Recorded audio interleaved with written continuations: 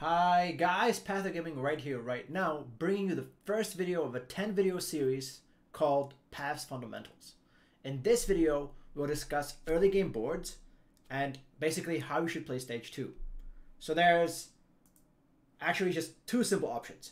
You're either playing a strong board and you want a win streak, or you're playing a weak board and you want a loss streak. I know it's very simple, but let's go through it together. So let's go through strong boards first and win streaking. If you want to go for a strong board and you want a win streak, you should have at least one 2-star unit with a full item. Now, if the 2-star unit is a frontline unit, it's way better. And if you manage to put the item on the 2-star frontline unit, it's almost like a 3-star unit. Think of an Alawi with a stone plate. Now that's going to be really hard to kill, and that's going to buy your whole team a lot of time to actually put out as much damage as needed, especially on stage 2. Now the question of whether you should pre-level on 1-4, it's very simple. As a rule of thumb, if you don't have any 2-star 1 costs, you should probably not pre-level so that you can find your pairs and you can upgrade your 1 costs. Now if you already do have 2-star 1 costs, then perhaps you can pre-level and hope to find a particular 3 cost.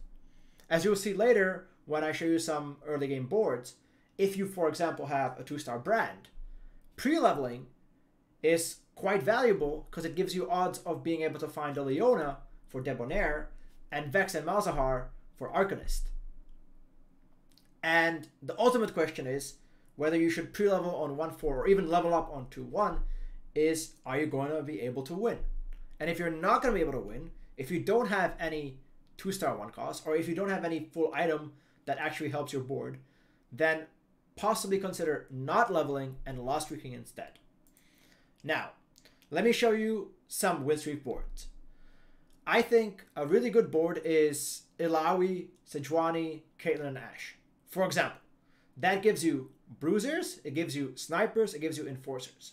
Now here are just some items I wanted to show you, like a Bramble Vest or Redemption or Stoneplate, possibly Sunfire Cape, or even a Warmogs. It's not the best on Illaoi, but if you have a 2-star Illaoi and you have any of these items on her, she's going to help you stay alive. Like, she's going to help the board stay alive a lot longer, and she's going to let your Caitlyn put out a lot of damage. And with Illaoi, you want to play another bruiser.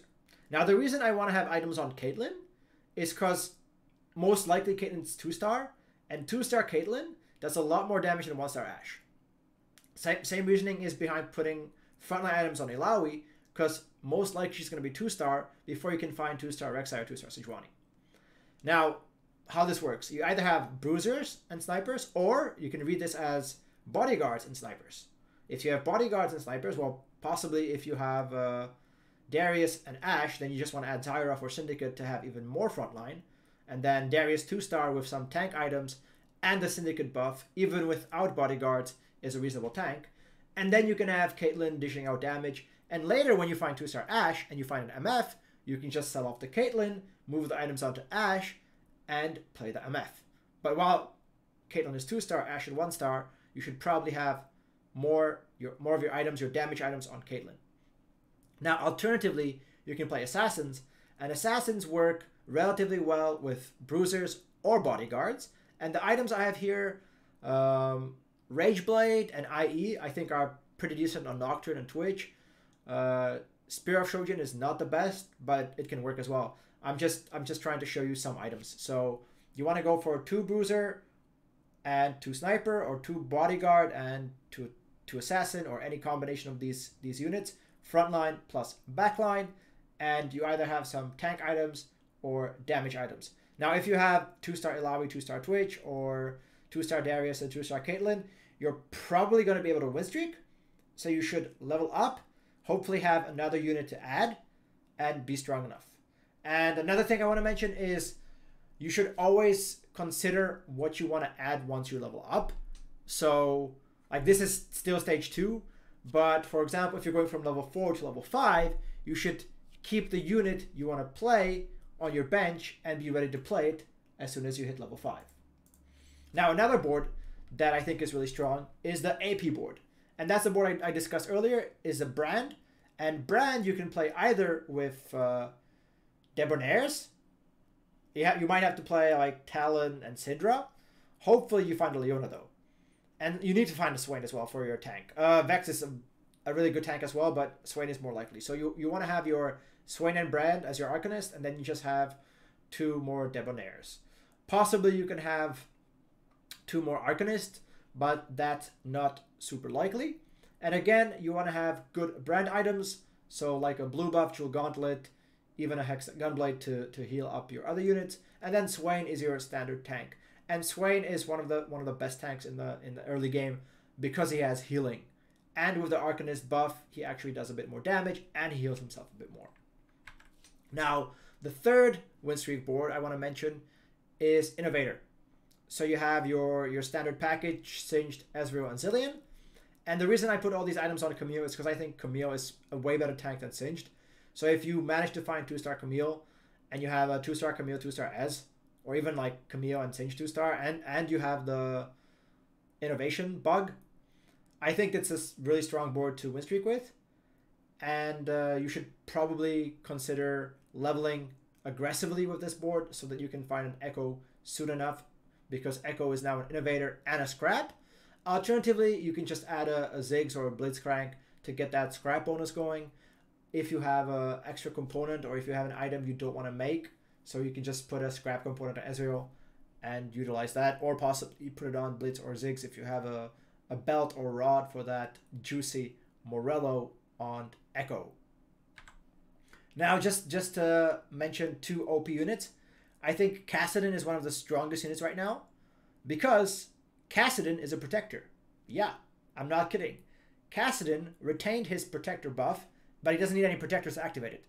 So Kassadin creates a shield and has the highest HP of any one cost. So he is by far the best without any synergy, so best sprinkle unit. And Swain is amazing as well, especially if you find 2-star Swain. Like if you have any of these units at 2-star, you should probably play them on stage 2. 2-star Swain is a beast of a tank. Kassadin is right up there with Swain. I played Kassadin, I think, until stage 4 as my tank. And he actually puts in a lot of work with like a Stoneplate and Redemption.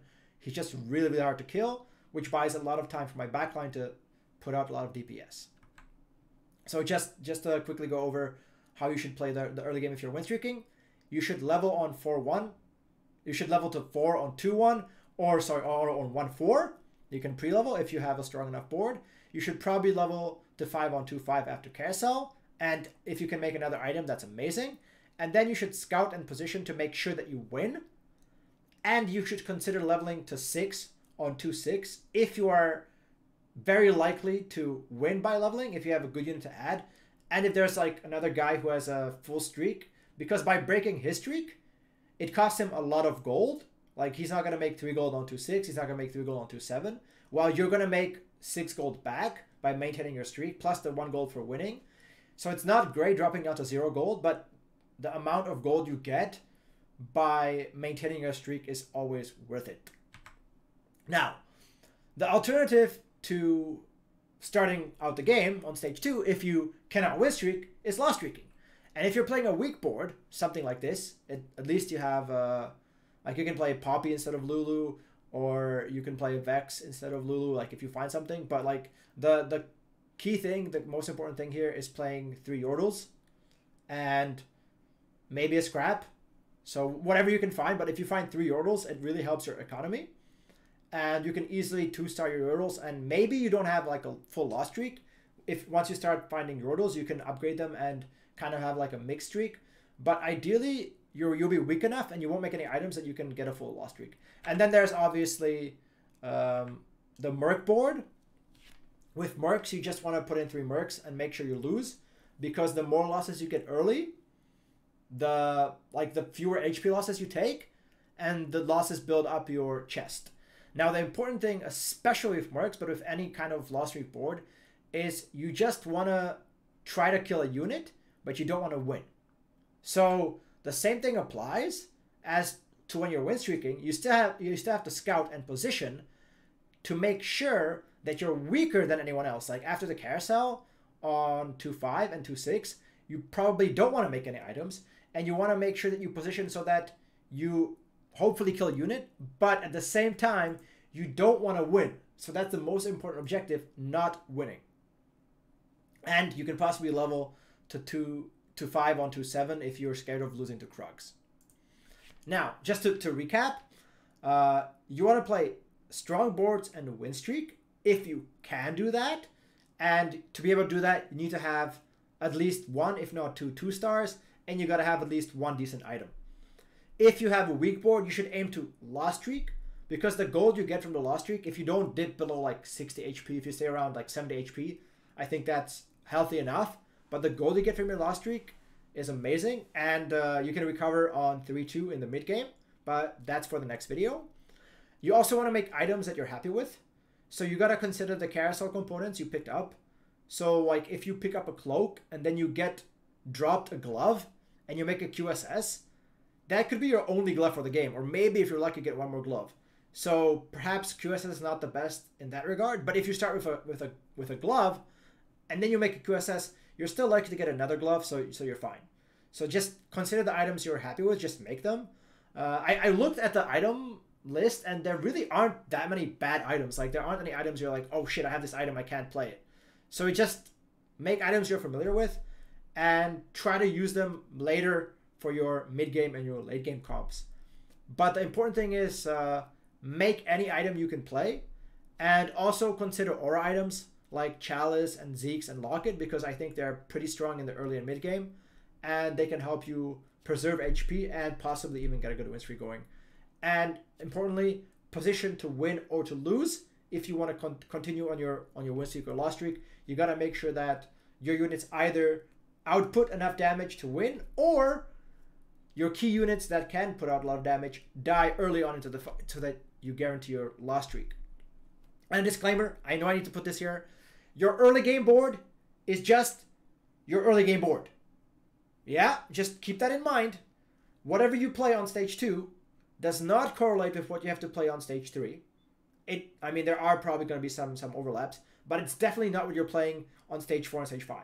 So just play whatever the game gives you, and then later on during the game, you figure out what your late game comp is going to be. So don't grief yourself by just sticking with units you want to play in your late game comp. Thank you guys for watching. I'll be happy if you join my Discord if you want to get coaching or additional resources. Like, comment, subscribe, and I'll see you guys in the next video. Path of Gaming out.